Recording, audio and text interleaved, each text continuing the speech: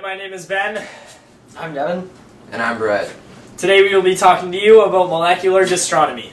Molecular gastronomy is adding chemicals to an ingredient to create a chemical reaction through an acid and a base, changing the molecular structure of the food. The first thing that we made was sponge toffee. First added sugar, corn syrup, and water and brought it to 300 degrees. Then we next added baking soda to it to create the molecular gastronomy.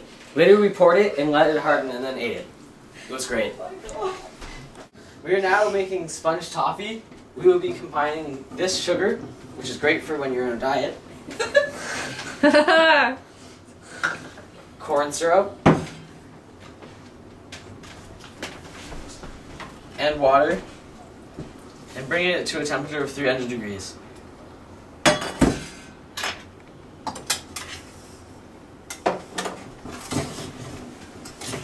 Yeah. We are lining The casserole dish with parchment paper.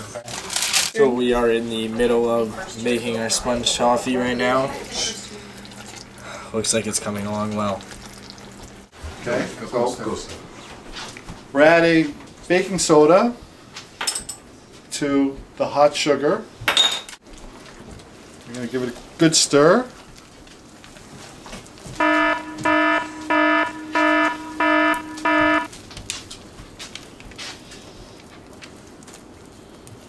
That's how he does it.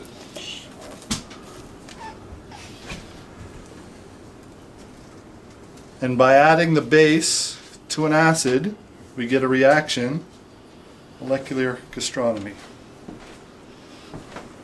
Way to go. Still stuff.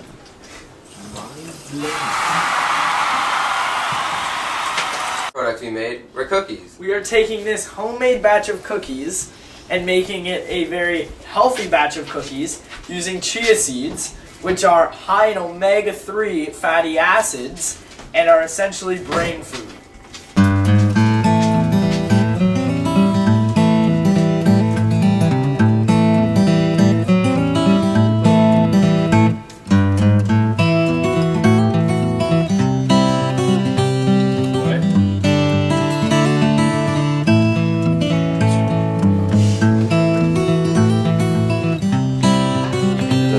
We are now putting our cookies into the oven for 14 minutes. Oh look, they're done. They look good, guys. Nice. Delicious. Mmm. This is the one we have. And here are the cookies. A healthy alternative to normal cookies with that chia seed. Chia seed. Chia seed is great brain food and contains omega-3 fatty acids. It's like, oh, and then he's like, what seeds? I'm like, chia seeds. And then he's like, what are chia seeds good for? I'm like, the mind. And he's like, what is good for the mind? It's omega-3. And our final creation of the day was crispy corn pudding, taken from the modernist cuisine. Just like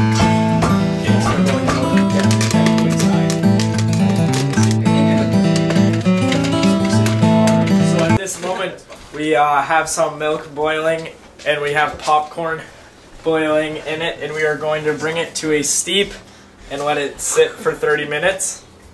okay, come here. This is frozen dehydrated corn, and we left it overnight in the oven at the lowest temperature possible.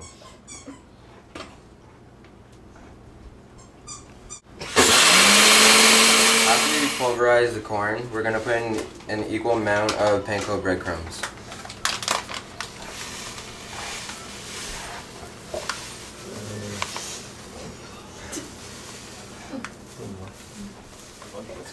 We've steeped the popcorn in milk for 30 minutes, and now we're going to liquefy it.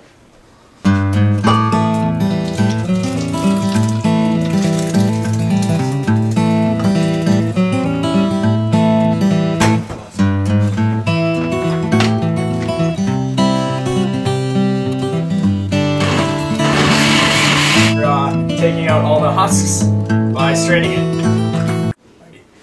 Right now we're adding our our 300 bloom gelatin to our popcorn milk mixture. Our final product will be a lot creamier and a lot smoother than normal gelatin.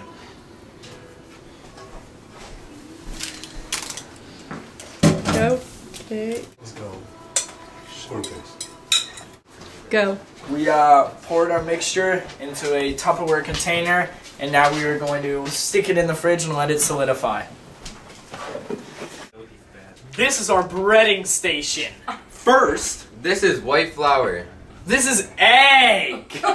And now we have fresh corn that has been dehydrated and mixed with breadcrumbs. This is our milk and popcorn mixture that has been jellified. Alright, now I'm putting it in the egg. We're doing this once or twice? Twice, we are double breading it.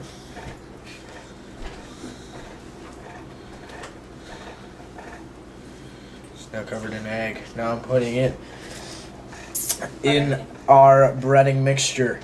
Alrighty.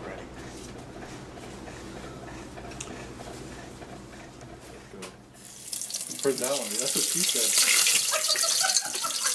You know, don't toss it like that because that's where your flesh. Now try and scoop it up nice and slow. Don't be afraid. There you go. Okay.